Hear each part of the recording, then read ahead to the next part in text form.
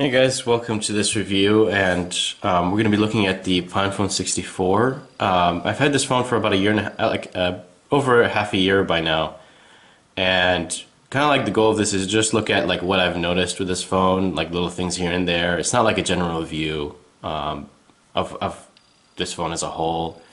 So first thing I wondered when I got this phone was data.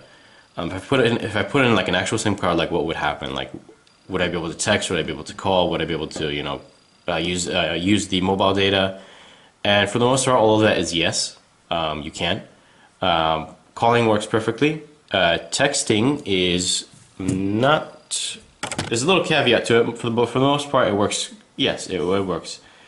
So if I text, let's say hello. There we go. So texting works on this phone, no problem at all. But if you send images, that actually won't work. You can't send images to this phone. Like if I do, like nothing will happen. Like it just won't receive anything. So that's one catch to this phone. But other than the like SIM card wise, everything is fine. Everything else is fine. Even like, and this is not SIM card related, but even like what I notice is like if I listen to music in my car, this will actually, like, it has Bluetooth and it'll actually connect to my my car's radio, whatever it's called, and I can actually like play videos and listen to music on here. Obviously, the only catch is you can't have the YouTube app. You're going to have to go through your actual browser to YouTube, which I mean is fine. It'll just drain the battery. But yeah, otherwise, that SIM card wise, everything is good. Next thing is the OS and the environment. So with kind of like, Linux on desktop, you got the different distro you can use, the different distribution of Linux.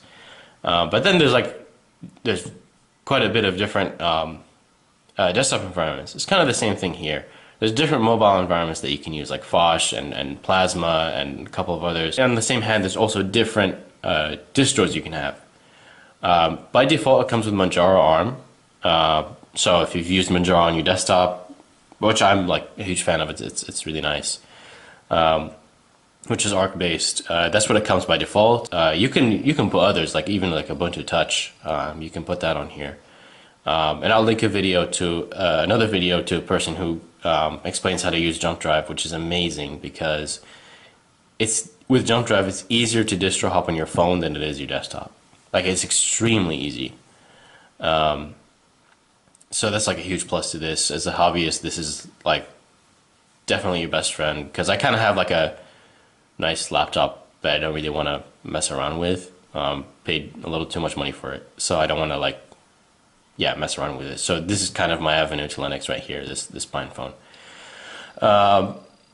And so yeah, once you get this phone, you're probably going to have like an outdated Manjaro ARM Plasma Mobile version. You really definitely want to upgrade that. Either to the latest Plasma Mobile or to the latest Phosh, or to an entirely different OS. I mean, whatever you want, but definitely upgrade it. And I'll link a video, not a video. It's a URL to PinePhone's releases. Oh, sorry, I just got a notification. Like the latest OS releases of whatever OS you want. Yeah, so that link will be in the description. So why I like Phosh over Plasma Mobile? I think Plasma, like KDE, like desktop wise, I think in my opinion looks better. Looks wise, I like KDE Plasma more. But actually on the phone, I would highly recommend Phosh, which is GNOME, like modeled after GNOME. Because the reason why I would recommend Phosh is because, let's see, if I, typing something on the keyboard, right? But, sorry.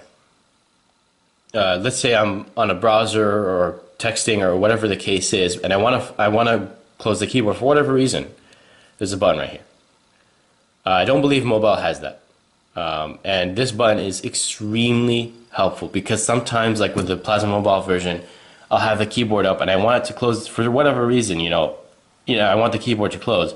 what I have to do, but not close the app. Like what I have to do is like I have to close out of the app, open the app back up, and then there's the risk of the keyboard just coming back anyways, and it's extremely, extremely, extremely annoying.